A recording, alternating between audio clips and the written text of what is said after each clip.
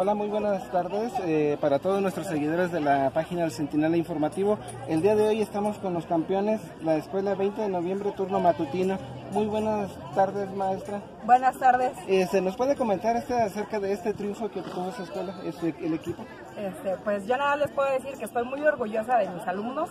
Tengo la fortuna de verdad de contar con alumnos muy buenos que les gusta el deporte, y pues nos inscribimos al torneo y pues gracias a ellos y a su talento nos llevamos el primer lugar. Estamos muy contentos. Nos vimos en este torneo y en este último partido el gran esfuerzo que hicieron los muchachos. Pues, ¿qué nos puede comentar aquí con respecto al juego? Sí, pues mire, la verdad es que siempre en cada partido dejaron el corazón en la cancha. La verdad, en todos los partidos no perdieron ni un solo partido.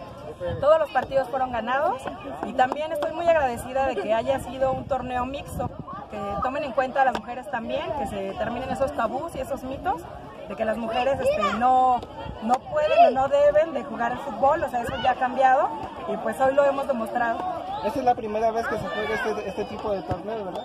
Es la primera vez que nos invitan, es la primera vez que se juega este tipo de torneos. ¿Por quién fueron impulsados estos juegos? Nosotros, nos llegó la invitación por la diputada Anita, sí, y ella pues fue la que organizó el torneo junto con el maestro Ramón.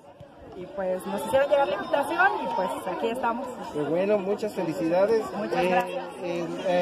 ¿En próximos eventos estarían participando en este tipo de torneos? Seguramente sí. Sí, la verdad es que sí, nos llevamos una muy buena experiencia y pues aquí nos vemos en el siguiente torneo. Pues una porra para las chicas. Sale, listos. 1, 2, 3. ¡A la vivo! ¡A la bim bomba! ¡La 20! ¡La 20!